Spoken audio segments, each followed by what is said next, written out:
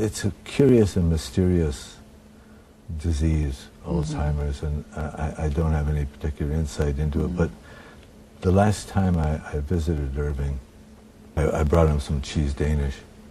I was with Musha Swartz, who was so devoted to him, and cut it up and put it down in front of him. He said, "Thank you very much," and some orange juice. He said, "Thank you very much." And I had the feeling that he was very peaceful. He really enjoyed that cheese Danish. You know, he didn't look up. There was no need to thank anyone. But more than that, I just felt that he'd gone beyond the social conventions. It wasn't as though it was some kind of enlightened or spiritual silence. It wasn't that at all. It was a completely different, it was just a sense that nothing need be said or can be said.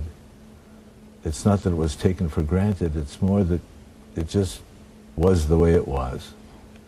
And it was completely all right with him.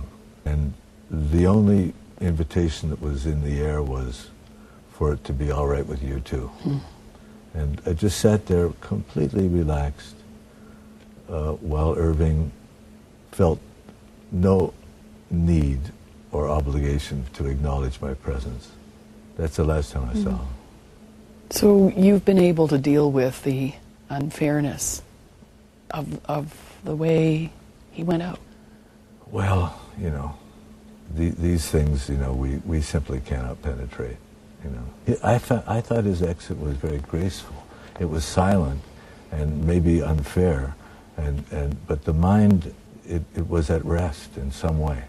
You know, this incredible mind that had, you know, imagined Canada, you know, for all of us. It seemed to me to be at rest.